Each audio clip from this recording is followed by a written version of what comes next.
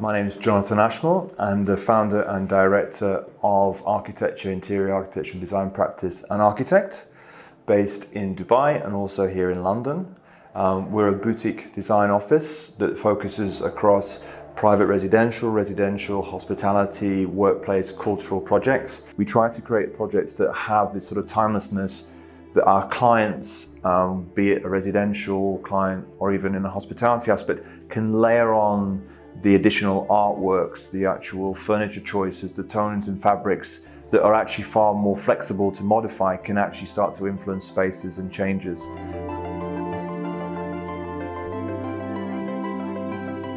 Architecture has always been part of my life. I'm really creative and I think very three-dimensionally, and I solve my problems through my sketchbook. It's always been the way.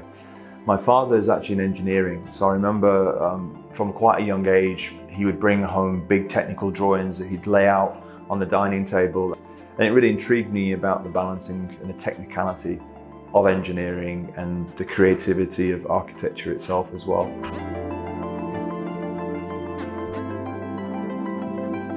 For us, light is incredibly important, and it's incredibly important for many architects.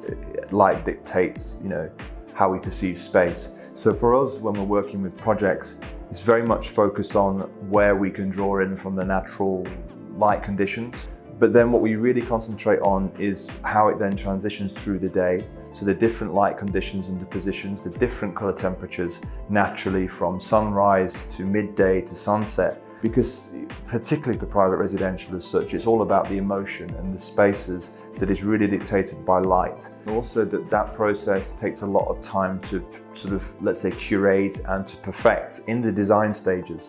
So it is important that essentially light is considered from the very start of the project.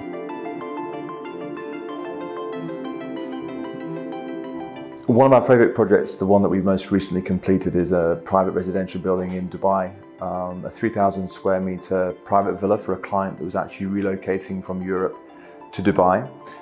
The challenge with the project was to really understand to create a family home in such a sort of a large scale private project. Light was a very important aspect to this particular project, and I think that was one of the most successful collaborations we did with John Cullen.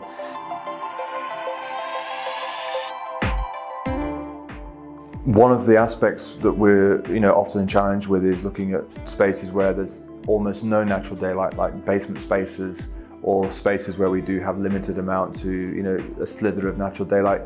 And I think the way in which lighting technology has evolved and the way in which people understand how lighting can contribute to a space is allowing those people to occupy these more complex spaces, these basement spaces in London private residential property projects or in different projects that we have around the world. And I think it's one of the challenges, but it's also sometimes the most rewarding.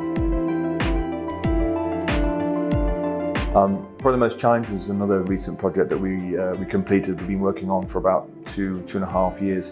It's actually a boutique desert retreat and spa project based in the UAE, in Sharjah, in the UAE desert. The way in which it was actually quite most challenging was the fact that the buildings were there from the 1960s. There were two redundant structures either side of a road which had the oldest petrol pump in the UAE on site. So they had a sort of an element of historic and heritage element to the project, yet it was redundant. So the challenge was to bring this back to life as a boutique destination hospitality experience. And then also how we could carefully reprogram these two derelict buildings, one to become a restaurant, to utilise the local farm and the organic farming in the area, and the other one to convert to a sort of boutique lodge that had 5 bedrooms in which people could stay for short periods of time as a removal from the city. I love architecture for its creativity, and I really engage with it in regards to its process of problem solving through creative thinking. A key piece of advice is to truly understand why you are interested and why you want to pursue architecture and design, because it's certainly part of your lifestyle and it becomes a sort of an approach, it becomes a way of thinking, it becomes a way of living. So it is a commitment, but I think ultimately for me it's been a passion. So I don't necessarily see the difference between relaxation and work to that extent, and it's definitely a way of living that architecture and design is sort of within the lifestyle that we lead. So having to be aware of that and understand the commitment that you're going to be, and truly being true to honest to yourself if it is something that you really are passionate about and believe in.